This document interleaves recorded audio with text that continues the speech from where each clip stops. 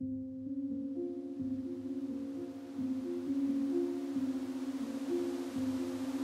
me, trees have been the most penetrating preachers. I revere them when they live in tribes and families, in forests and groves. And even more, I revere them when they stand alone.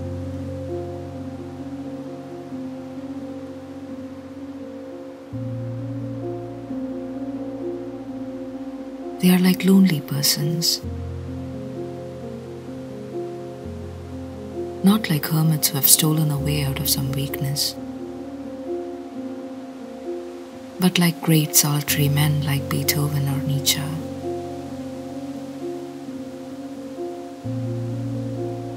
In their highest boughs, the world rustles. Their roots rest in infinity, but they do not lose themselves there. They struggle with all the force of their lives for one thing only: to fulfill themselves according to their own laws, to build their own form, to represent themselves.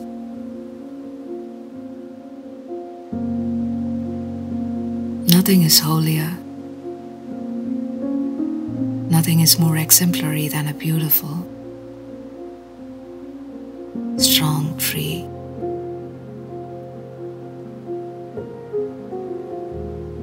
When a tree is cut down and reveals its naked death wound to the sun,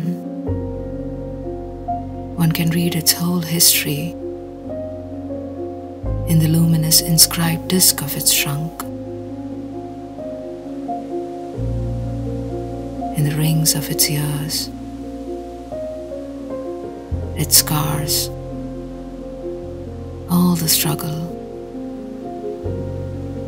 all the suffering, all the sickness, all the happiness and prosperity stand truly written.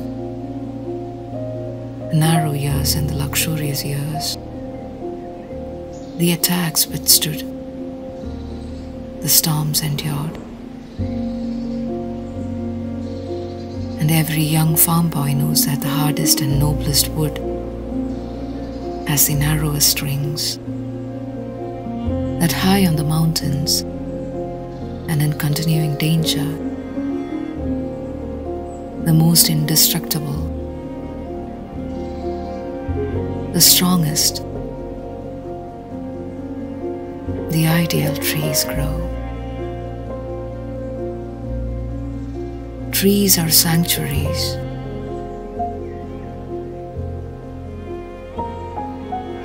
Whoever knows how to speak to them,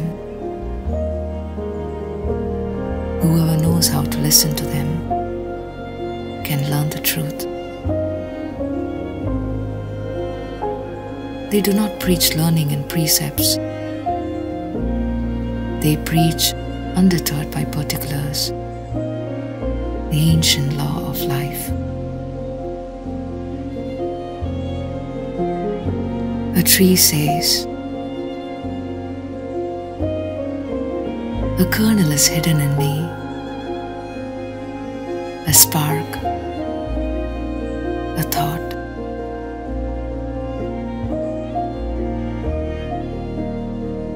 I'm life from eternal life. The attempt and the risk that the Eternal Mother took with me is unique. Unique the form and veins of my skin.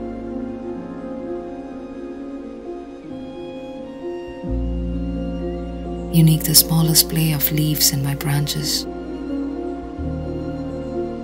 and the smallest scar on my bark. I was made to form and reveal the eternal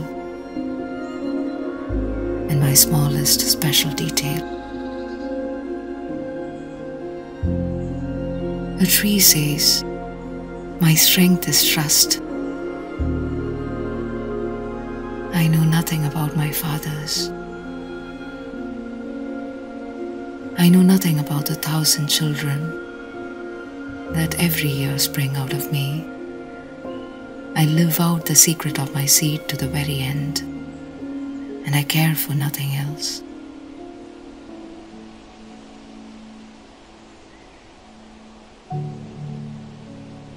I trust that God is in me.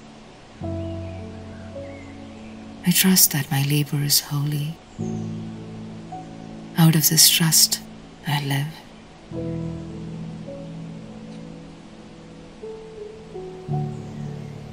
When we are stricken and cannot bear our lives any longer, then a tree has something to say to us.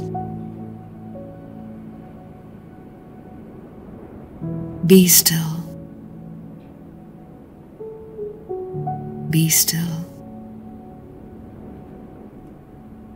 Look at me. Life is not easy. Life is not difficult.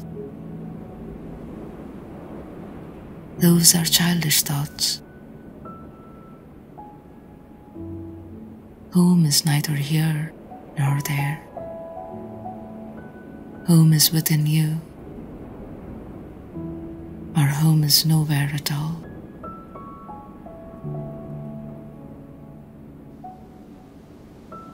A longing to wander tears my heart when I hear trees rustling in the wind at evening. If one listens to them silently for a long time, this longing reveals its kernel, its meaning.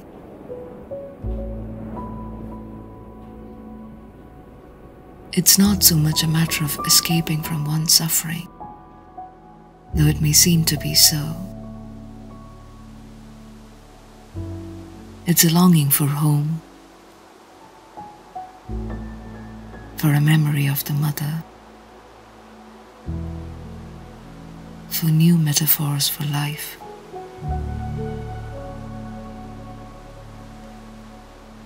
It leads home.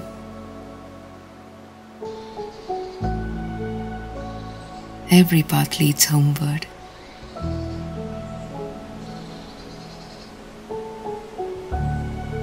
Every step is birth.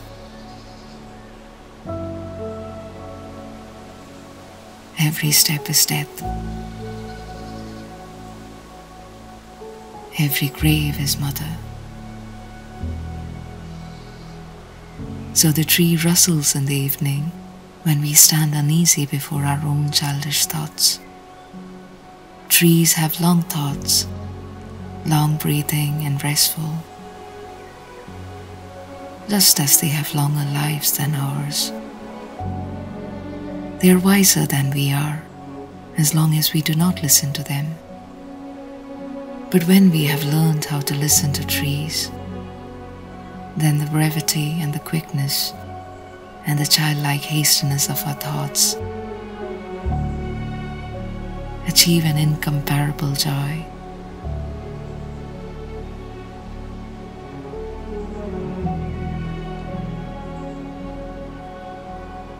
Whoever has learned how to listen to trees no longer wants to be a tree. He wants to be nothing except what he is. That is home.